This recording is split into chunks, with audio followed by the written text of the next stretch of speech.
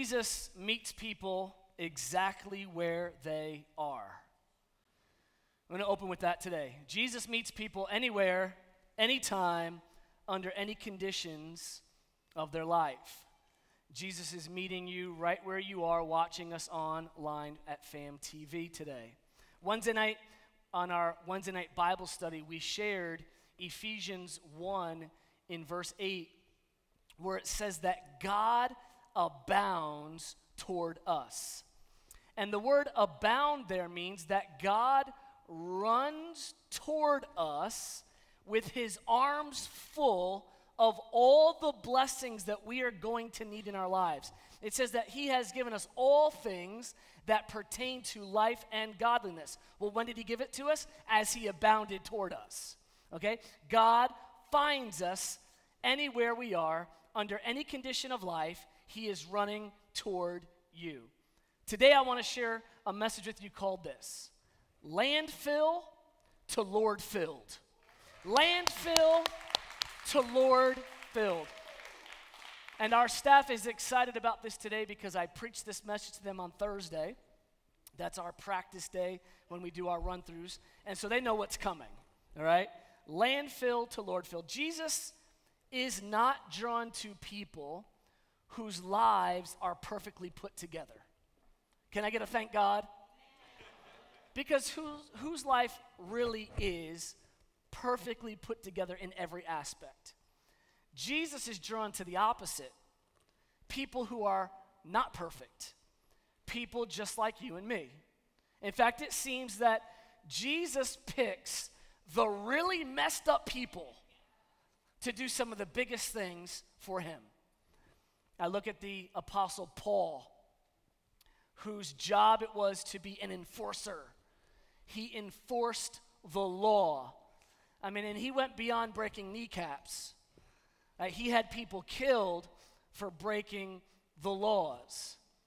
Yet, God used a man like that to write 3/4 of the New Testament. I want to show you a story today. It's the story of the crucifixion of Jesus, and I know that this is kind of a heavy story to be our first service back to church, and we would really like it to be like fun and cheery and airy, but I don't think a lot of us feel that way anyway. We've noticed over the last few weeks that our services are kind of a little bit more serious and like to the point, and people are going home. We're not really sure how to do church yet this new way. But I didn't get to preach on Easter. We lost Easter service. And I really think that this message is going to be impactful if you just stick with me, okay? So I want to look at this story. It's in Luke 23, verse 32. This will come up on the screen behind me. And it says this: 2 other men, both criminals, were also led out with Jesus to be executed. When they came to the place called the Skull, and maybe in your Bible it says the place called Golgotha, right? Golgotha simply means Hill of Skulls or Skull Mountain. They crucified him there along with the criminals. One on his right, I'm going to do it your way, one on his right and one on his left. One on his right and one on his left. Picture this for him. In fact, don't picture it. I'll put a picture on the screen. The scene that we've maybe seen before. Where's Jesus? In the middle. It's got that sign above his head that says INRI. INRI pretty much stands for Jesus of Nazareth, King of the Jews. One on the left, one on the right. Okay, this is the image that we see. Jesus hangs in the middle. And isn't this apropos for where we are in society today? People are asking us, it's demanded of us, pick one side or the other.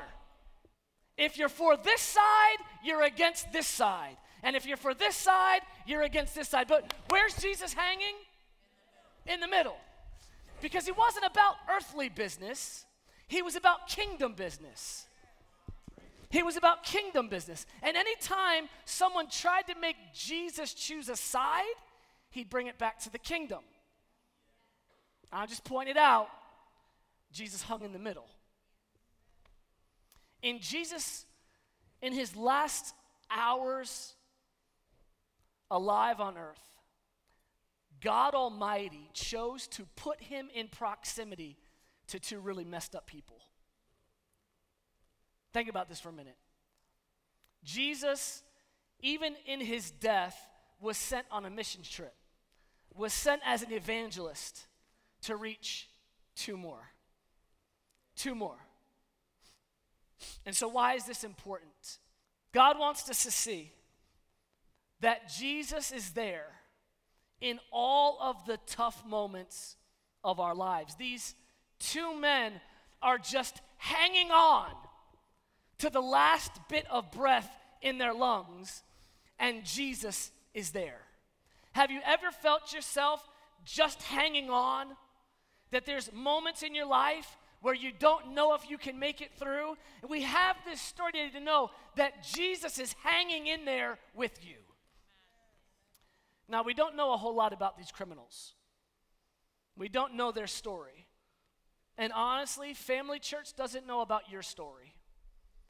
We don't really know about your life and what you've been through. Today, you might just be barely hanging on to your marriage. You might be barely hanging on to your health. You might be just hanging on financially.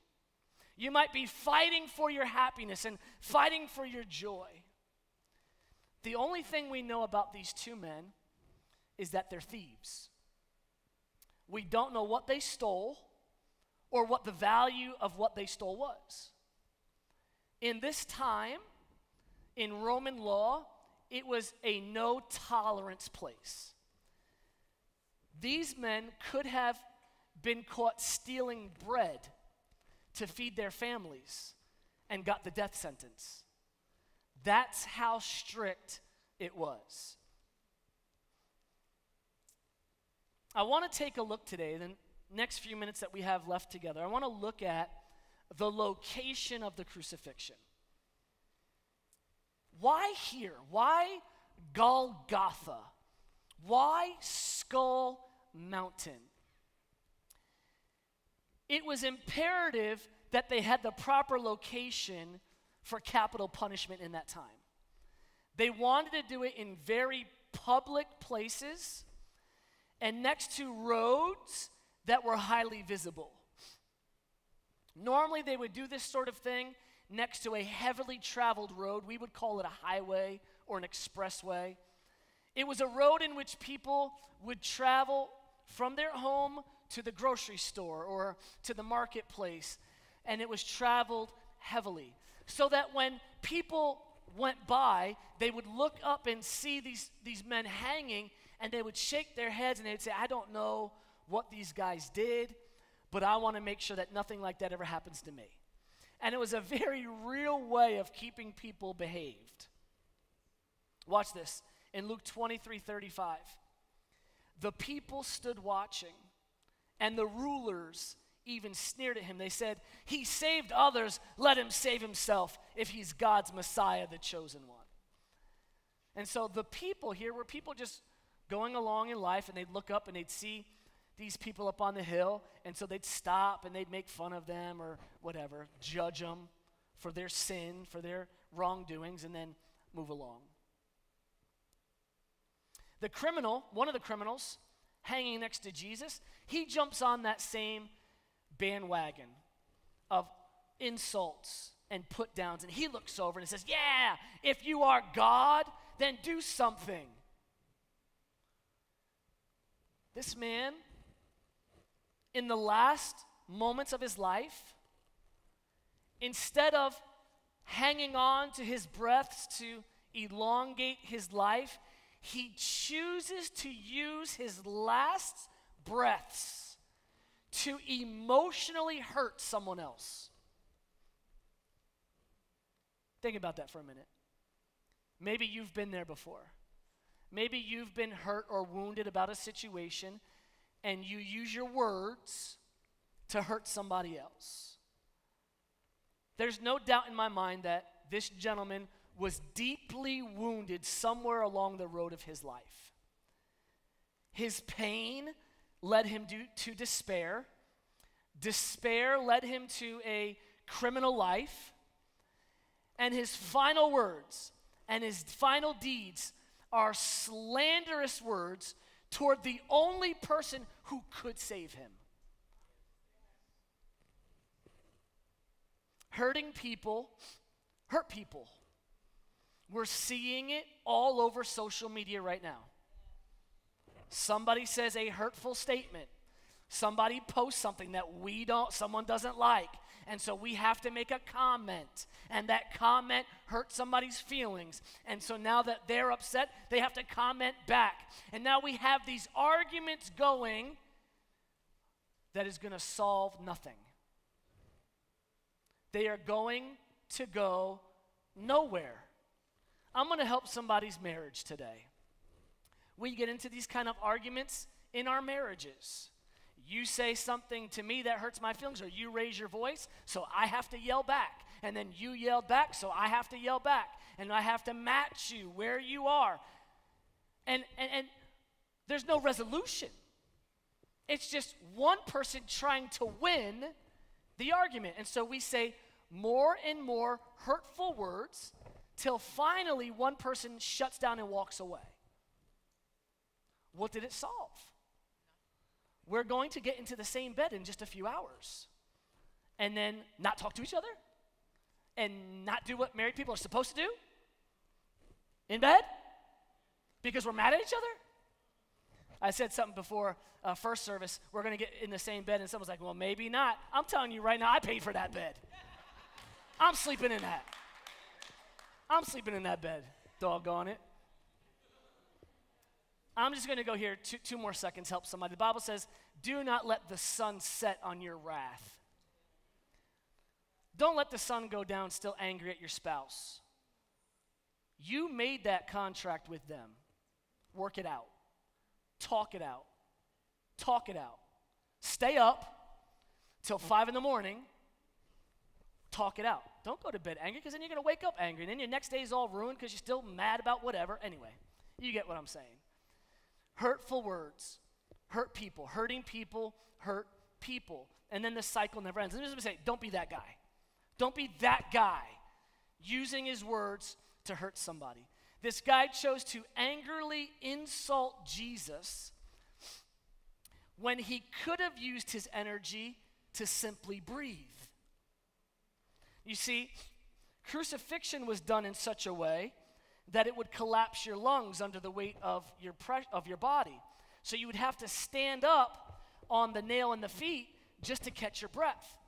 So this guy is having to stand up on that nail and inflict more pain just to yell at Jesus.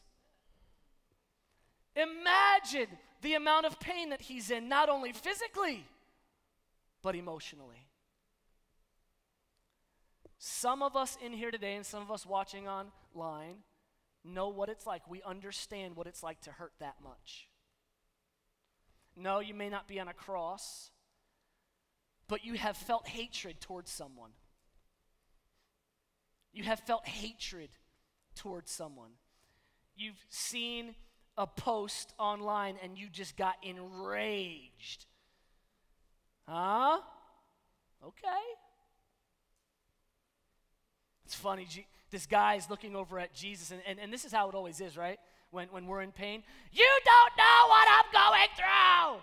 And Jesus is kind of like, I kind of do. I kind of know exactly what you're going through. Wounding others becomes this defense mechanism. And we think that if I just scream at you and get my emotions out, then I'll remain safe. And that's what this criminal is trying to do, but there's no end to that. So, in contrast, there's a guy on the other side of Jesus. There's a guy on the other side. And guess what he's doing? One guy's insulting Jesus. Guess what this guy's doing? Well, let's look at it. Luke 23, verse 40. But the other criminal rebuked the first criminal. Don't you fear God, he said? Since you are under the same sentence, we are punished justly, for we are getting what our deeds deserve. But this man has done nothing. One man's attacking, one man's defending. And I would love to have been here. I really wouldn't want to see Jesus go through any pain, but I would have loved to have been there just to see the rest of the conversation. We can look at Matthew, Mark, Luke, and John. We can piece together that there was more that was said, but we don't know the full conversation. I wonder how it went back and forth. But what we do understand is that this second thief, he understands the gravity of his situation. He understands where he finds himself. He understands he's going to die, that he's going to slip into eternity. And I just wonder today, does the church at large understand the gravity of the situation that we find ourselves in the world today? Never in the history of the church has it been shut down. Never. Since church started, it had never been shut down. Like, do we understand the gravity of the times that we are in? And so, I'm totally making this part of the story up. This is not in the Bible, but I like to write my own Bible stories. I wonder how this guy knew what he knew. I wonder if he snuck in when Jesus was feeding the 5,000. Maybe as Jesus is feeding the 5,000, word gets out, yo, they're handing out free tacos at Taco Bell. Get down here real quick. And I wonder if this guy like ran up and got some fish and bread, free fish and bread, as Jesus is feeding the 5,000, and he's only there for the fish and bread, but he hears the preaching of a man. Maybe he was raised in a home that people believed in God and they prayed, but it was never his thing. We don't know any of this guy's backstory. The only thing we know is that he understood that he was with God. He was with God. And his final words are recorded in Luke 23:42. Then he said, Jesus, remember me when you come into your kingdom. Remember me when you come into your kingdom. And some manuscripts even have this at the end of that sentence. Jesus, remember me when you come into your kingdom with your kingly power. It's a 9-word prayer. And what I've learned over the years is the shorter the prayer, the more the faith. I listen to people pray. People pray for certain things in their lives, and they think that they need to do a 3-hour-long prayer. And what I've noticed is, most of the time during that prayer, you're trying to convince yourself and convince God that this prayer is going to work. The most faith-filled prayer I've ever heard is one word: help! Taught my son to swim this summer. And I told him, Papi, if you're ever in the pool and you're too tired to swim, just scream help at the top of your lungs. And then, of course, he has to cry wolf and try it out and see if I'm going to jump in when he can really still swim. You know how kids are, right? But that's the thing, that's the cry that I know. If he screams help, I'm there. Your Heavenly Father knows, man, if you scream help.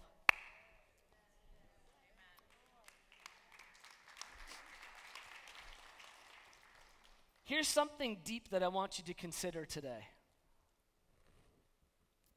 That 9-word prayer, because he's talking to God, right? And talking to God is prayer. That 9-word prayer is probably the first prayer he's ever prayed in his life. It's probably the first prayer he's ever prayed in his life, and it was a prayer unto salvation, and it was a prayer that gave him eternal life. It was the most important prayer of his life, and it was the only one he ever prayed. And it was something like this: Jesus, remember me. What we know about this prayer is that it shows a clear view in his heart of who Jesus is and what Jesus was capable of doing. Who he is, Lord, Jesus, Messiah. Remember me when you enter your kingdom. You can bring me into eternal life. And isn't this really the heart's cry of our generation today? Jesus, remember me? Remember me? Before I was the lead pastor, I was the youth pastor here at church. And I get Facebook messages all the time from teenagers who are now in their 20s and getting married and have kids and all that kind of stuff. And they'll say, hey, Pastor Mike, my name is so-and-so. I don't know if you remember me. And what does everyone love to hear when they say something like that? I remember you. I remember you. Oh, yeah. You're the kid who caused all the problems and graffitied the back of the church. I remember you. Jesus, remember me? Remember me? Do you? Like, I'm going through some really hard stuff. Do you remember me? Do you remember I'm still hanging on? Do you remember me from Sunday school? When I memorized 66 books of the Bible? And we did sword drills? Remember me? I'm still in church. Do you remember me? When you're going through your finances and the income doesn't match the bills, like, Jesus, do you remember me? Do you remember that you wrote in the Bible, give and it shall be given unto you, good measure, pressed down, shaken together, running over, that if I were to give, that you'd open the windows of heaven, pour out a blessing that I won't have room to receive? Do you remember me? A thief on the left and a thief on the right, and Jesus is in the middle because he's called to reach both of them. Jesus met these guys exactly where they were. He met these guys exactly where they were. One does not accept Jesus. One welcomes him with open arms. Jesus looks over to the one thief and he says to him, I remember you. I remember you.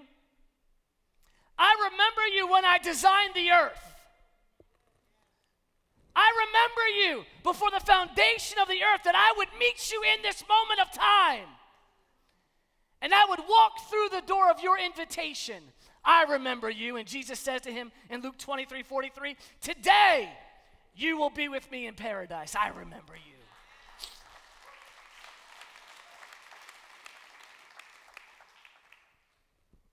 I want to look at this location.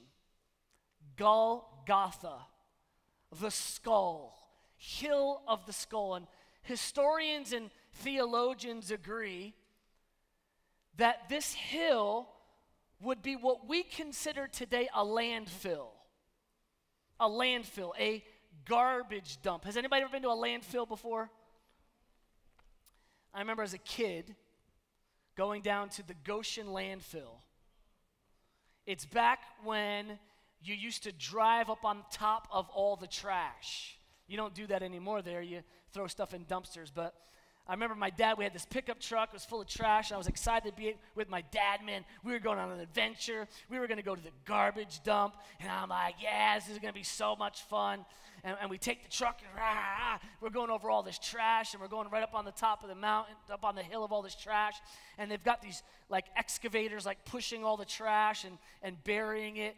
And I get out of the truck, and this smell,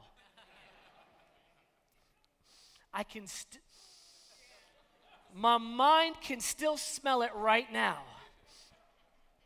The smell overwhelmed me so badly, I threw up right there. Oh, like all the joy of going to the dump was gone at this rotten, vomitous smell that went into my nostrils. Piles of garbage and rotten mess everywhere. Golgotha was worse than that. I'm sorry to be graphic this morning, but I need to be historically correct for you to understand the importance of where Jesus is at. For a family member to be sentenced to a death on the cross meant that your family was shamed. They literally would blot your name out of the family tree. It is as if you did not exist to your family. So nobody would be there at your crucifixion to claim your body once you died. You were not being taken off the cross by your family and put in the family plot. You're gone to them. So they would peel the bodies off the cross and throw them into a landfill. Right there on this hill. Why is it worse than a landfill? Because it was a human fill. It was bodies. Could you imagine what that smell must have been like? Could you imagine the kind of wild animals that would sneak in at night to feed? No burial, no costly funeral services, no plot, no coffin, no casket, no headstone. It was the worst garbage dump imaginable. And that's where Jesus is witnessing. That's where Jesus was sent to reach two more. If you've ever thought your life was too bad for God, if you've ever thought your history was too bad, if you've ever thought that your behavior has been too bad for God, he went into a landfill to reach two more.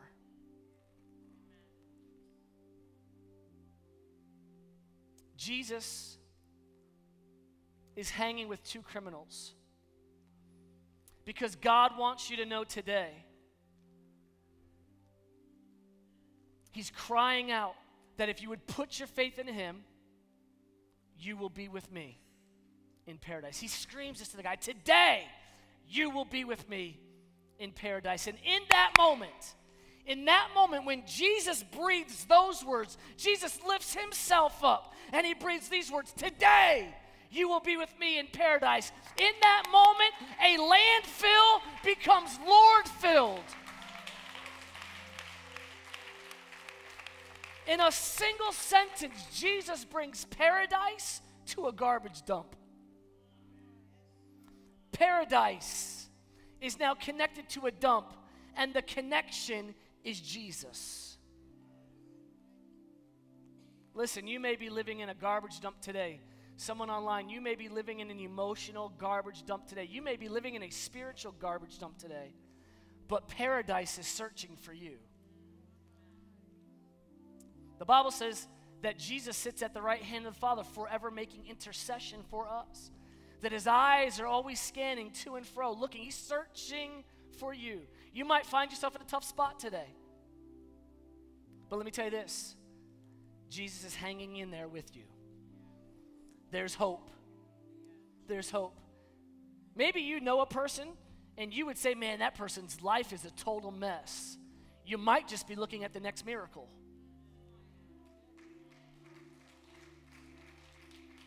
It's so easy. It's so easy to look at someone else's decisions in someone else's life and say, oh man, look at them. They're a total wreck. They might be a total miracle. Come on. So Pastor Mike, how do I begin this same journey? How do I step into this new life with Jesus? We got to look at this man. This man who says, Lord, remember me. It starts with a heart of faith that's willing to pray a simple prayer. A heart of faith willing to pray a simple prayer. Jesus, remember me. And that prayer only requires one breath. One breath. One breath.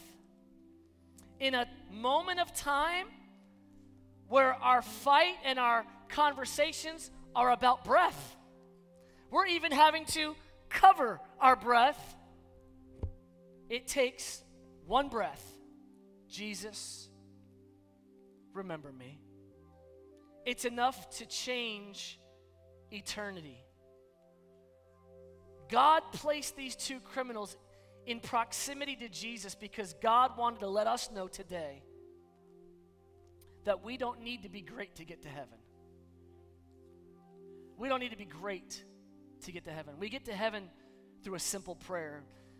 Maybe you're watching online today or you're in the room and you're like, man, Pastor Mike, like we're all family here. Why are you going to do a salvation call? Because it's been 3 months since I did one. Better believe I'm going to do one today. Huh? Maybe you've seen yourself lately lashing out at people, blaming others for the situations that you find yourself in your life. And you're realizing, I need a little bit more of Jesus.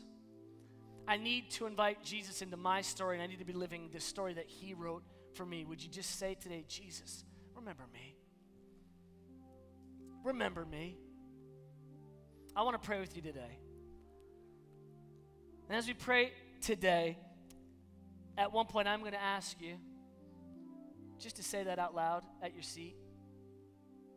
Jesus, remember me. Father, we thank you today that we're back to church, that we're gathering together in the house of the Lord. We thank you that we can get to see our brothers and sisters of faith once again and worship together.